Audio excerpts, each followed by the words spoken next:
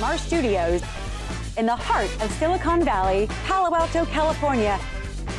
This is a CUBE Conversation. Hi, I'm Peter Burris. Welcome to another CUBE Conversation from our outstanding studios in beautiful Palo Alto, California. As we move forward with digital business and generally the very notion of data better informing human activity, the role that AI is likely to play has become an enormous topic of discussion, both from a standpoint of what it can do, but also from the standpoint of what it should do, and when it can and should be able to do it. Many enterprises are facing challenges that try to unlock the potential of these technologies as a consequence of a lot of technological, methodological, and other considerations.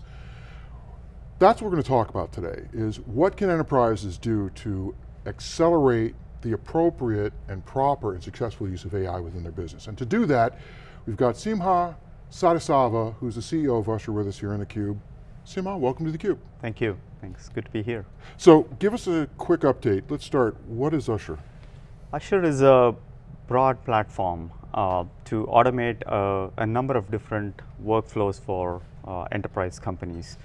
So I started this a little over 5 years back with a vision to basically drive automated customer conversations, but the more I met with customers and understood the types of problems that they were actually looking to solve, it was apparent to me that the more business processes you attach, in addition to the conversational automation that you can drive through some of the new technologies that we have available to us, you can actually impact a lot more different types of outcomes for companies. So we went on to create a very broad platform that automates back office processes as well as customer conversations for a number of different Fortune 1000 and Global 5000 companies. All right, but let's start with this notion of how these enterprises are going to use AI better, because certainly our clients are struggling with a lot of this stuff. They're sometimes successful, they're often not. And the nature of the successes sometimes are tied to a particularly successful development team or successful choice of a tool or something else.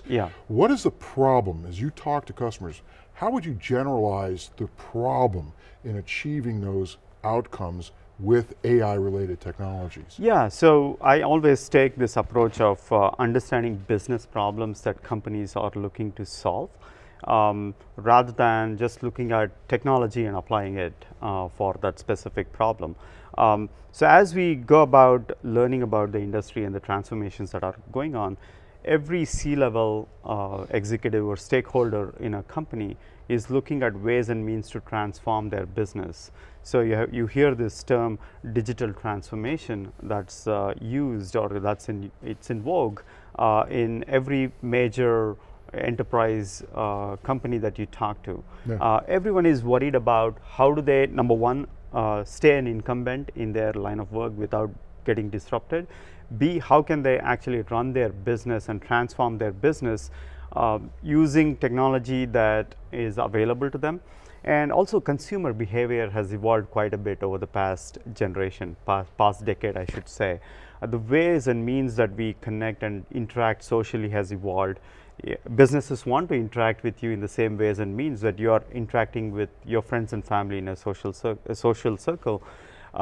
So there are lots of moving parts here. So, well, let me stop you there, because so I, as an industry analyst, I use the word digital transformation all the time. But it actually means something, and this is what I want to test with you. So every business constitutes its work, its workflows, its tasks, its organization, its value proposition, and how it engages customers around what it regards as its most important assets. Absolutely. To us, the very notion of the difference between business and digital business is a digital business treats data as an asset, which means a digital business transformation is the process of reconstituting work, value propositions, engagement models, governance models around the idea of data as an asset. And AI seems to me to be an essential feature of that process. Would you agree with that? So digital transformation is a very broad term, but what it actually means is you're moving away from paper-based forms, from record keeping. You're reconstituting work. Absolutely, you're redefining how work was done. How do you onboard employees, customers, partners, from legacy forms to newer forms of engagement, newer forms of record keeping.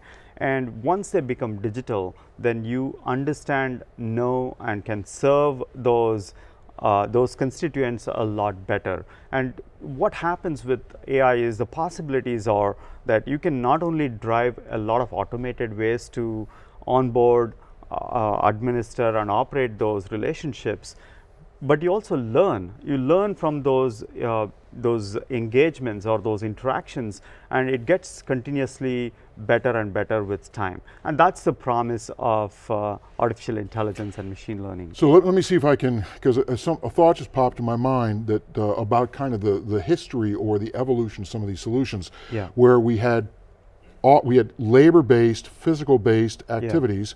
We digitized forms, so we digitized the things that people used in those activities, but not necessarily the tasks that they performed. That's right. And then we ended up with things like RPA, process automation, whatnot, where we took a given set of tasks that happen on a screen, because they're now electronic, and we could turn those into robots, starting to remove the some of the non-discretion work to try to better scale and try to get greater productivity. AI seems different though, right? Because AI is not just doing things against a recipe, it's also inferencing. It's trying to, I hate the word understand, but it's trying to mimic at least human cognition in doing this. That's right. Is that kind of where you are now? Yeah, absolutely, absolutely. So these transformations have happened over decades, right? So cloud was one of the first things that came of age.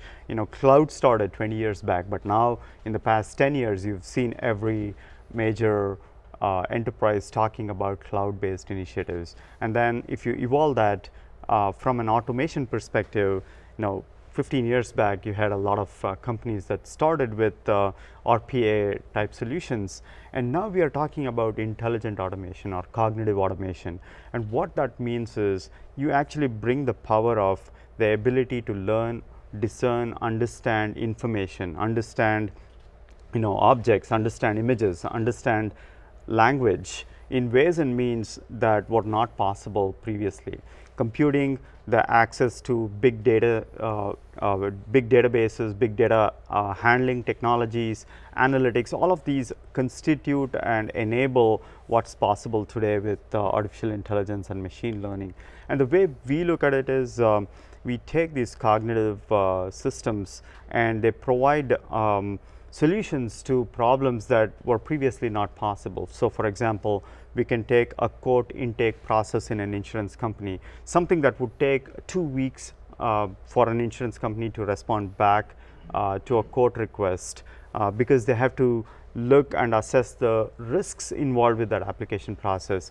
Now, if you feed an engine like Ushur's with information that were made previously, that ascertained, whether this was adjudicated to be accepted or rejected from a risk perspective. Now, we can actually instantaneously provide a response to a new application that comes in rather than wait for 2 weeks. And that's possible because we can learn and infer from past decisions that were done.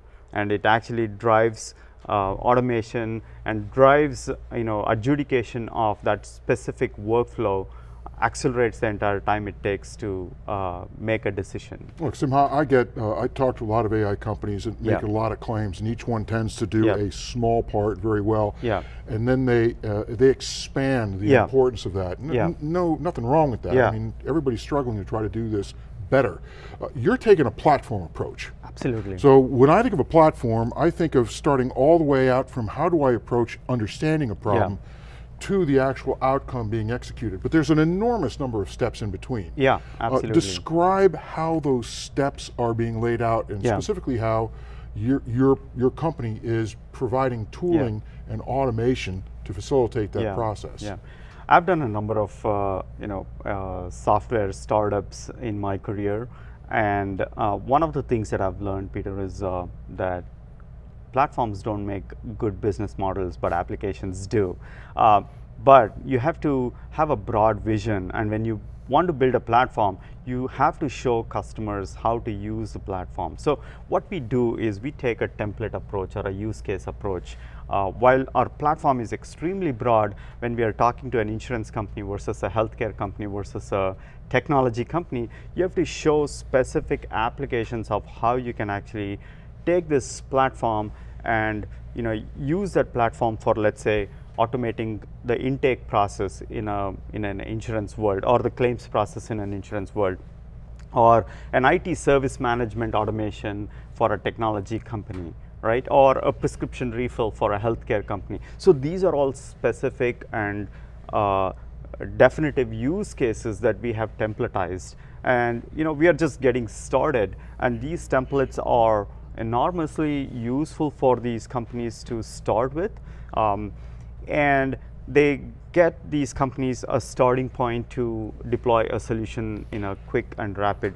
But those use cases or those templates have historically been relatively rigid.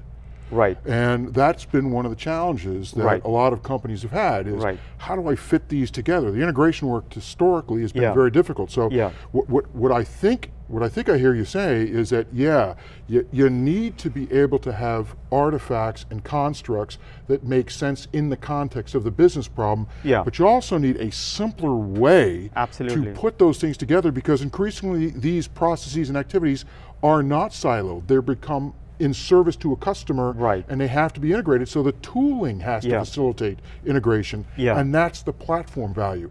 Have I got that right? Is that kind of the direction that Ushur's taking? Yes, and the way we do that is we have an orchestration platform. We call it as a zero code builder. It's a flow builder, and that flow builder basically enables business teams to very quickly orchestrate their entire process flow.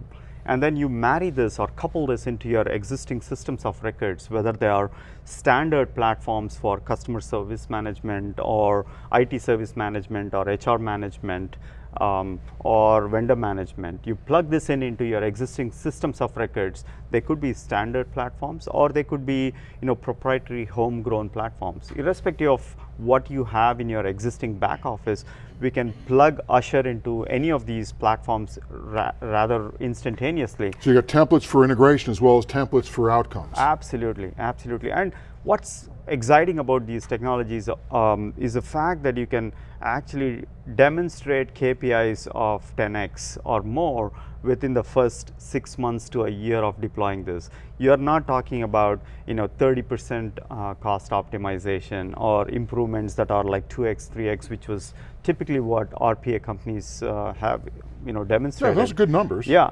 So not that they are, but we are interested in transformational, KPIs, transformational experiences for enterprise companies, and I don't want to touch any automation opportunity if it does not lead to companies either making a huge saving or making significant improvements in their top line. Well, so I want to talk to you about that, because I think this is a very important point. I was talking with our CIO clients a couple weeks ago, and he said something very interesting to me. He said, everybody talks about shadow IT.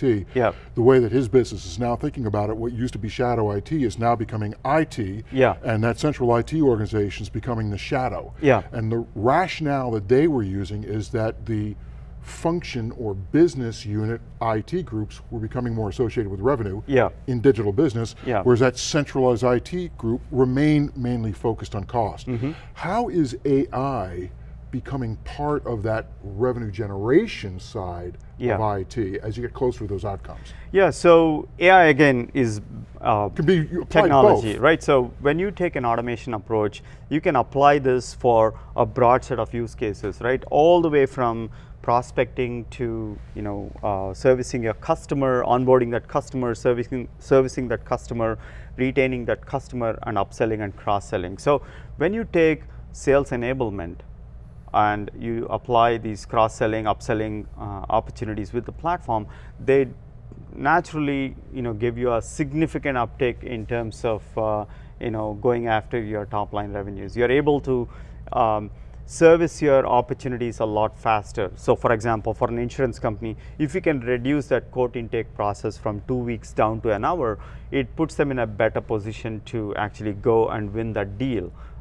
just by virtue of the fact that you're getting their work done faster. Customer sees value in the speed, shareholders see Absolutely. value in the efficiency. Absolutely, absolutely, Excellent, excellent. absolutely. All right, so any last thoughts? Where do you think you're going to be in a year? Oh, we're just getting started. I've been at this for 5 years now, and I think the space is incredibly hot. There's a lot of hype about AI, and so part of my job is to educate customers on what is possible and what is not possible. We feel that we're just getting started. Like just like how 20 years back cloud, was a big deal, and then we are still hearing companies talk about cloud and transforming into their workflows into the cloud. We believe that automation is an exciting phase, and we are on the right side of where the industry is eventually going. The possibilities of applying transfer learning, supervised learning from what we have done in the computer vision world to linguistics is very promising. The types of problems that we are basically solving are phenomenal. The KPIs that we can impact are very, very exciting. So I think if I look at this as a 3 to 5 year roadmap of where Ushur is, I want to put Ushur on the global map in terms of being able to take any workflow, take any work that goes on in the back office of an enterprise, and how they service all their stakeholders, whether they are employees, customers, partners, vendors, and impact that through a combination of microservice and micro engagement, which is part of our secret sauce. Excellent. Simha Sadasiva is the CEO of Ushur. We've been talking about the evolving role of AI and some of the new tooling as businesses try to move from an orientation of understanding to tooling to experience to outcomes. Simha, thanks very much for being on theCUBE. Thanks, Peter. Thanks. Good talking to you. And once again, I'm Peter Burris, and this has been a CUBE Conversation. Until next time.